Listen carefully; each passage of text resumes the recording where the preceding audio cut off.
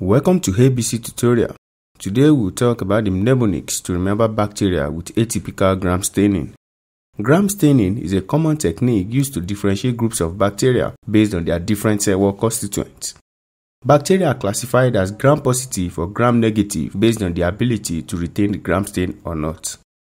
Some bacteria, however, do not change color with gram staining, either due to lack of cell wall or very small size. They can be remembered using the mnemonic.